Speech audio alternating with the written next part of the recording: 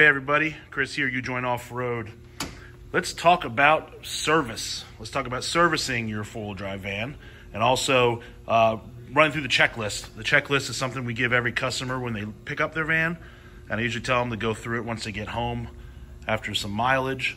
So we're going to show you kind of the key points of the checklist. You don't have to go through everything, but we'll show you what we do want you to check once you get home. So it's time for an oil change and tire rotation on my van. So I figure it's a good time to go ahead and knock this video out. So we're gonna show you a couple tricks, things we do here as far as maintenance and servicing. So here we go. All right, first up is if you feel some play anywhere or you feel anything feels odd to you, quick way to isolate that problem is to check ball joints, wheel bearings, and then your steering joints. So what Steven just did is jack up the front of the van under the axle, right under the pumpkin, or the center section. And now he's gonna take a pry bar and he's gonna pry on the bottom of the tire. Just like that. He's gonna pick up on it with his hand on the top. And if you feel anything loose, then you need to isolate the problem, whether it's a wheel bearing issue or a ball joint issue. So this is where a friend comes in handy. If you're picking up on the tire, you do feel something loose, first thing you want to do is look at the upper and lower ball joint, see if you see any play there. If you don't see play there, then it's a wheel bearing issue.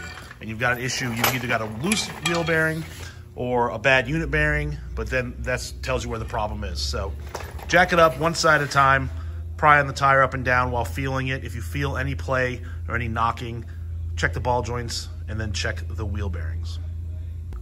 All right, so if you feel like there might be, you feel a knock in the steering, or you think you might have a steering problem, what you're gonna do is have someone sit in the driver's seat and just move the steering wheel back and forth. Not violently, just nice and smooth, back and forth, left, right, and you're gonna look for any movement in any of the steering joints. This one's all tight, but this is what you wanna see.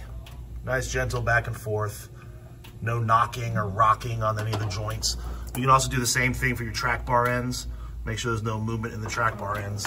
Another good way to do this is just simply put your hand on it. Put your hand on the tie rod, put your hand on the drag link. If you feel any knocking or anything out of the ordinary, then that's gonna help you isolate that problem. All right, now that we're up in the air, we're gonna do another visual check. So like I said earlier, we're doing an oil change on this rig right now and a tire rotation. We're also gonna grease it. So we're gonna grease the ball joints. We're gonna grease the drag link ends. We're gonna grease the tie rod ends. And we're gonna grease the drive shafts. So check all the fittings. There's a grease fitting on the slip and on the CVs. If your steering wheel is off, super easy to fix. You just loosen the drag link clamps and then you rotate the drag link until your steering wheel is straight. We're also gonna check the diff fluids. We recommend changing your rear diff fluid about every 20, 25,000 miles. Front diff doesn't see as much use and abuse, so I recommend 40,000, 45,000 on that, along with the transmission fluid and the transfer case fluid.